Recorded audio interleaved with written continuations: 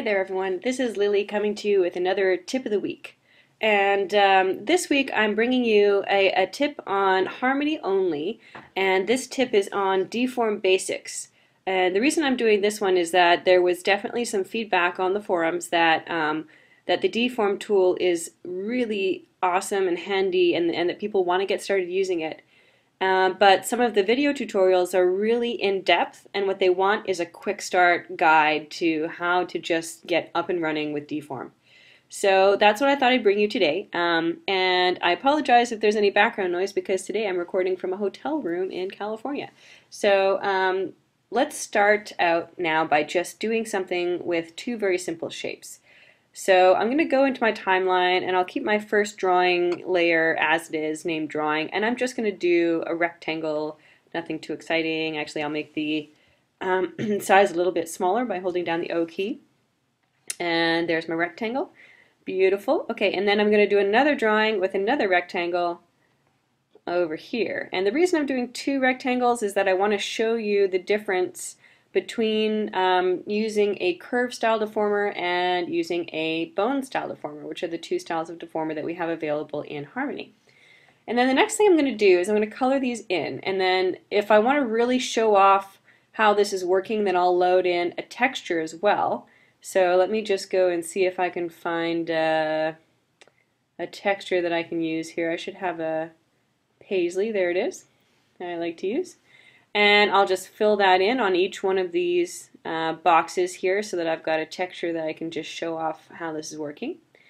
And now that I've got those filled and painted in, I can go ahead and get started with my Deform tool. So I'll use this box on the left here to show off the bone style deformer, and then I'll use the box on the right to show off the curve style deformer. So it's really easy to get started with this. All you need to do is make sure that you have your drawing layer selected, because it's going to automatically create a deformer on the drawing layer that you have. And then now you can select your rigging tool and then your setup mode. And let's explain this just a little bit really quickly. What happens is that when you're rigging something, like you're rigging a drawing, you want to have a mode or a state which is completely independent of your animation. And the reason that you need that is that sometimes you need to go back and adjust what the rig looks like. Like you might get partway through your animation and you're trying some stuff out, and then you realize that the rig that you have isn't going to cut it. So then what you do is you go into setup mode, which kind of resets it to its default state, and then you can make adjustments on your rig, and then you can leave setup mode and go back, and when you leave setup mode it's going to pop you back to your animation. So well, that will become clear a little bit further on, but for now, when we're getting started, if we're going to create a rig, we need to create it with our rig tool on, and then we click on setup mode just to go inside setup mode to make sure that we are working in that mode and that we're not in the animation mode. Now, if I want to create a bone style deformer with my rig tool on and my layer selected, all I have to do is click. So I can just click once, which creates your first offset, and I click again, which creates the first bone, and then I click again and it creates an articulation in between the bones and my second bone. So that's all I have to do. I can right away, I can switch from my rigging tool to my transform tool. You'll notice when you switch to your transform tool that it turns off the rigging tool automatically. And then I also want to switch off of setup mode so I can see what's happening as I animate.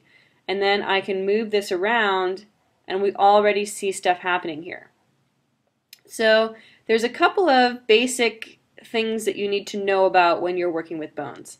And you'll notice as I start to twist this to extreme angles that you see that it becomes kind of tessellated there.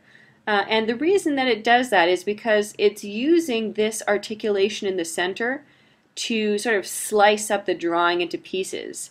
And then where it slices that drawing into pieces, when you rotate it, you'll start to be able to see those pieces, like slice, slice, slice as you rotate. So, it's ideal when you're working with a bone style deformer if you can increase the size. That's the reason that we asked to increase the size of this articulation in the center. So let's go into setup mode, and then you notice, I'll just turn that off again. You'll notice if you have some animation on that part, when you click on setup mode, it just resets that animation, and then when you leave setup mode, now it's back into your animation state. So let's enter setup mode, and then we keep using our transform tool. We can use our transform tool to adjust the size of the articulation here. If I have my animate button on, it's going to create a keyframe there, so I'll just turn it off for setup mode. And then I can just drag on that articulation. And I'll make it about the size of my joint. And you see now, if you think about this the same way that I was just describing a moment ago with the other example or with the previous step, it's now making slices of the drawing all the way along this articulation. And then when I go, let's exit setup mode, you'll see how much smoother that is. And in fact, what I should do also is I'll go into setup mode, because you'll notice when I back out here, it has made this smaller. And the reason that this is smaller is that while I was animating, that's the size that it was before I left. So in fact, I probably want it to be something like this. And so you can either adjust it directly in here, but if you have many different keyframes, then what you would want to do is go into setup mode, and then you want to copy this position back to the animation mode. And that's what this option up the top is, copy resting position to current. And I just need to make sure that I select my deform group when I do so, or if you're working in your network, you can select your deform group over here. And then when you copy resting position to current, now that is my new sort of animation state. So as I leave setup mode, I can now animate from here. And you see how much nicer that is when you're doing animations. And then if we want to start talking about things like what happens when you overlap, that sort of thing, I want to leave that for a different tip of the week, because I'm trying to keep these tips of the week really sort of short, quick tips, and I think that's something that could be a separate module. But to finish up what we're talking about this week, I want to do another example now on the other drawing over here that's going to be a curve style deformer. So I'll select my other drawing. And remember, I have to go to my rigging tool, and then I have to enter setup mode. And now that I'm in that, I'm going to do something slightly different than what I did last time. Instead of doing a click, click, click, I'm going to do a click and drag. But beware, don't click and drag along the whole length of your drawing, because when you're doing this click and drag, what it's doing is it's creating a Bezier handle on a curve. So if you drag it all the way across, then your Bezier handle will be way too long. So you just want to do a small drag. So let's start at the top, and I'll do a drag, maybe about to there, and you see how it creates my Bezier handle. And then I'll go to the end of the drawing, and I'll drag upwards, and you can see as I do it, it's showing me the handle, so I can position the handle how I want it to be. Now that I've got that done, I can exit setup mode, and then I can switch to my transform tool, and now I can move these points around to see this drawing, being animated, or how it's going to animate. And you see how beautifully this works on a drawing layer, especially when you are not dealing with zones of influence. And what I mean by that is that in this case, all I'm doing is I have one drawing and I'm putting one deformer on it, or like a series of them all in a row or all in a line. It works really well because we have an infinite, what we call an infinite region of influence. And what that means is that when you look at your curve, or when you look at your bone, an infinite region of influence is just going to go parallel or perpendicular out infinitely in all directions and affect your drawing. And that works really, really well with this. So I just showed you some of the deform basics, and I just wanted to give you a little bit of inspiration now by showing how those basics can be used on an actual drawing. So I just want to show you what I've got here on my Stella drawing. And when I select a deform group here, I can easily show all of the deformers that are in that deform group by clicking on the button to show selected deformers and hide all others. So now if I click on that button, it's going to show the deformers. You'll notice when you first start up Harmony, after you close the scene, it's not going to show the deformers by default. It hides them. And so every time you open up your scene, you need to select the deformers for whatever character or prop that you're working on. And as I'm sure you can imagine, deformers can be a little bit more taxing on the resources of your machine, which is why it's a good idea only to show the deformers that you're working on as you work. So then I just wanted to show you a little bit what I did on this character for fun um, to make her work. And so I have one curve style deformer that's going all the way around the outside of the hair. You can also, bring the curve all the way around, kind of in a circle around a drawing, and that's another way of getting the ability to sort of warp the shape of that drawing. And then I've got another curve style deformer here on the torso so that I can warp the torso based off of a curve, which is really quite easy.